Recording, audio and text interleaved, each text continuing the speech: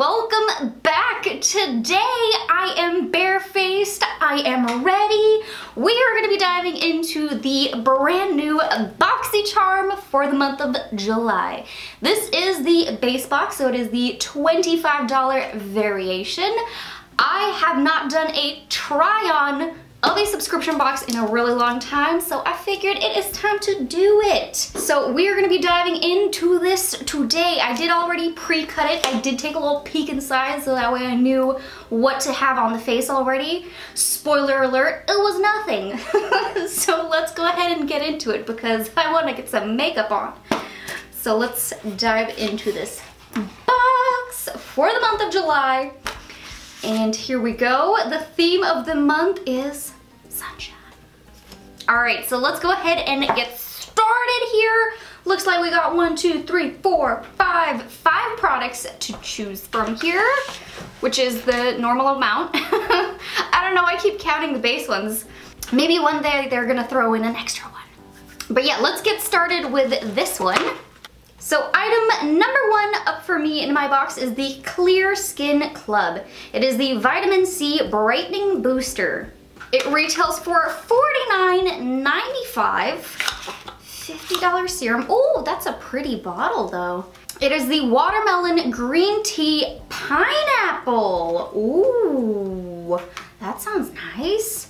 It's supposed to supercharge your cream or your serum to firm, brighten. Okay, so directions here. It says, as a booster, mix 3 drops in to enhance your cream or your serum. As just a straight up serum, apply 3 drops directly to the face and neck after cleansing. I did cleanse right before I sat down, so I'm good to go in that department. And I think I'll use this as just a serum. Hold on, let me give it a little shake. And then let's pull out the dropper. 1, 2, 3. And press in to the skin. Doesn't actually smell as fruity as I was hoping. Honestly, kind of smells floral in a way. Maybe my nose is just weird, but I do not smell any citrus. But I'm just pressing that all into the skin. Well, that is all worked in. It felt nice. Feels like it's absorbing well. Not much more I can really say about a serum right away. And wow, that was fast. Let me really quickly put on some foundation and some concealer before we go on to the next step. Oh my god, I look horrifying on camera with the just foundation on. Oh my gosh. All right, now that I look like Palpatine, I am ready for the next product in the box. Let's fix the situation. Oh my gosh. Okay, I need some brows. I need some brows ASAP. So in the box here, we got some Hourglass. This is the Arch Brow Micro Sculpting Pencil. It retails for 28 bucks, and this is actually pretty cool to be sent some Hourglass brow products. It is a little bit, you know, concerning when they do send shades, but it does look like they got the right one this time. I have been getting a string of just wrong shades sent to me by Boxycharm, but this time they did send me blonde, which is according to my beauty profile. So here's what blonde looks like, and that looks like it's gonna be pretty good for me. I definitely got lucky this month that they actually send me the right shade. I'm pretty happy about that because I was pretty excited about Hourglass being inside the box. So let's see if this pencil works out.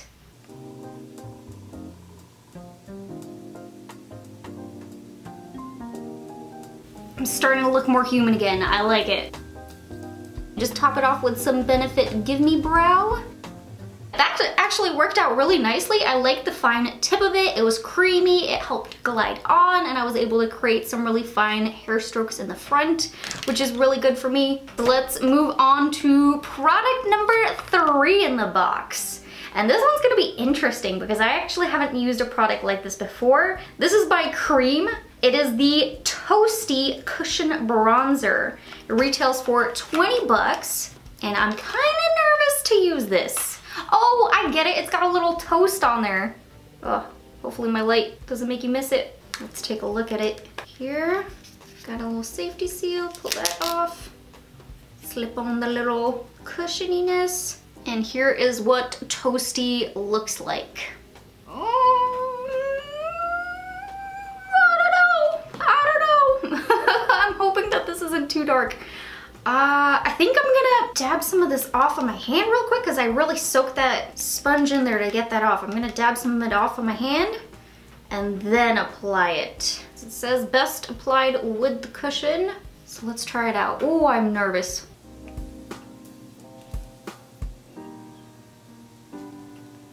I feel like this is just making it worse. I need a new sponge. I need a sponge. Okay, so I have this little guy that I never used. This is a Luxie sponge that we got in a trio set from Boxycharm. I haven't used the mini before. Oh my god, that looks awful. That is not happening. Actually looks like it's removing the foundation underneath. Hold on, I'm gonna switch the sponge. I'm actually just gonna take the foundation sponge I was using before this, see if I can blend it out with this. Okay, it is helping. It is helping to tone it down because whoa, that was not working. I should have known. I didn't enjoy the Luxie sponge, the large foundation sponge. I did feel like it was too rubbery and it did eat a lot of the product. So I think that's where I messed up, was using that Luxie sponge because it just shifted around all the product. I should have gone for my foundation sponge from the get-go. Let's try again. I'm gonna pick up a little bit more product here. Just a little dabbity dab.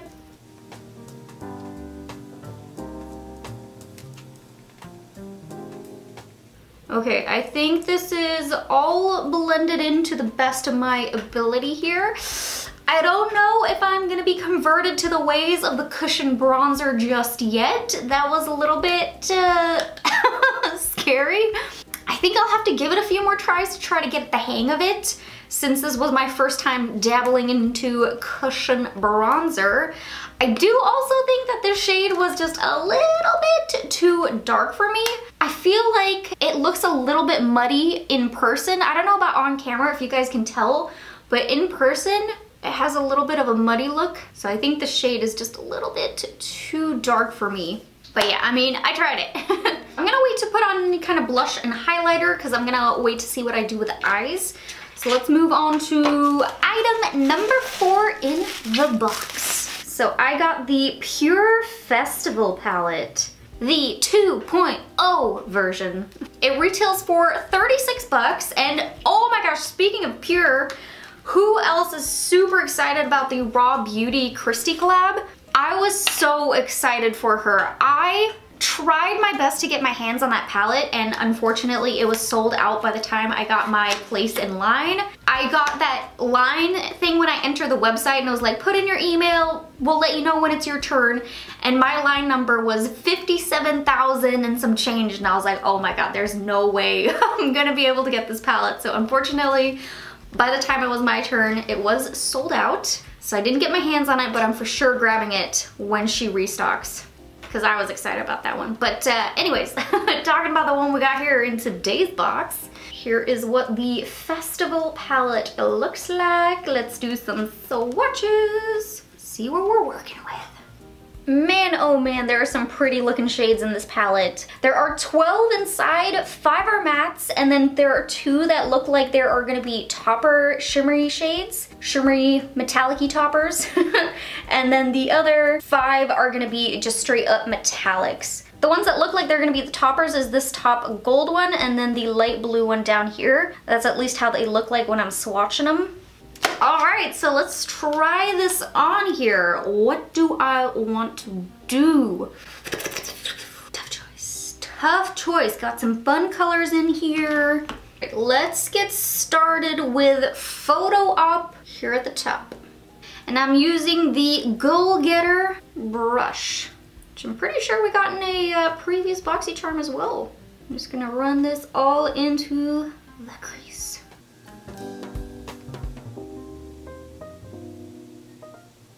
And I think I'm actually gonna dab in a little bit of Dreamland at the same time.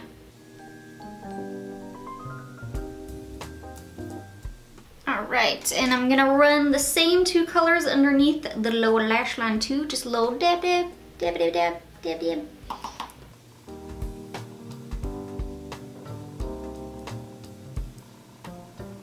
Now let's dip into Onset, the darker brown shade, and see if we can get a little drama going on with this look, even though it is currently 9:34 at night.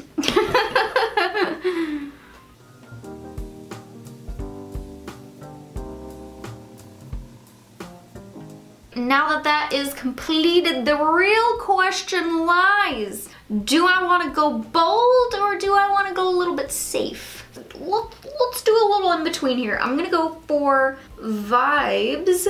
Gonna pick that up on my Makeup Geek. Fold eyeshadow brush, give it a little spritz.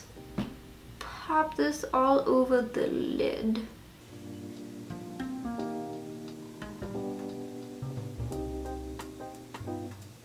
I got a little bit of fallout with that one, so I'm just gonna take a powder brush, try to whisk some of that away. The other shades had been really good. It's just that foiled one. And then I wanna see how this looks. The one that I was saying looked like a topper shade. Right over here, Euphoric. I'm gonna use the other side of my brush, the side I didn't use for that one. Again, using a little setting spray, popping that on top of that Vibes shade. Oh yeah, that's actually way better using your fingertip to apply that one.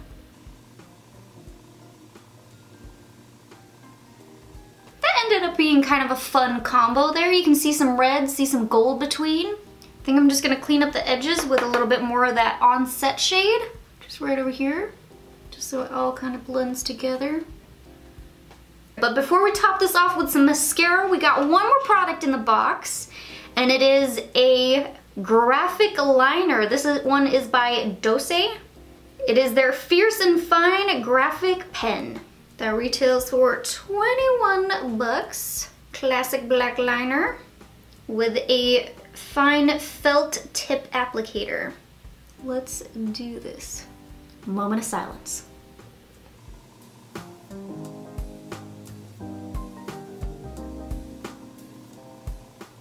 Glide it on real easy. Let's try to mimic the other side.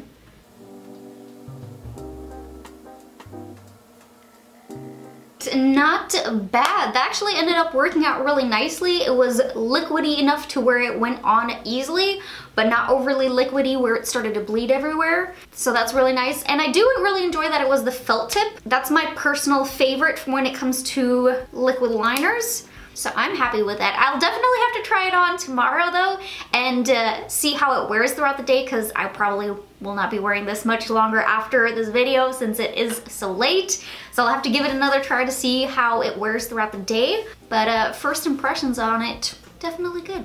All right, let me finish up with some mascara, some lashes, and I'll be right back. All right, and here we have it, the final look for the Boxycharm July try-on. Now, honestly, I actually really enjoy the way that this look ended up turning out. I was a little bit worried there once we hit that cushion bronzer, but I think it pulled itself together all the way in the end here. Which brings me to the items. And I mean, you guys can already guess at this point, I probably don't even need to say it, but the only one that I was really iffy about was that cushion bronzer.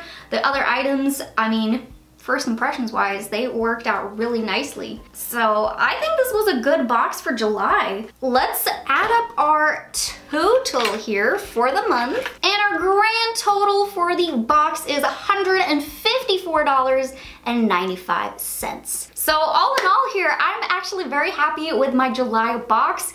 You guys let me know though down below in the comment section, did you guys like your box? Did you think it was a win? I know there was quite a few different variations out there, so I'm definitely really curious. And I really hope that you guys enjoyed today's unboxing and try on, a little different spin. If you did, please don't forget to hit that like button, subscribe to my channel, and hit that little bell button. And I'll see you guys in my next video. Bye guys!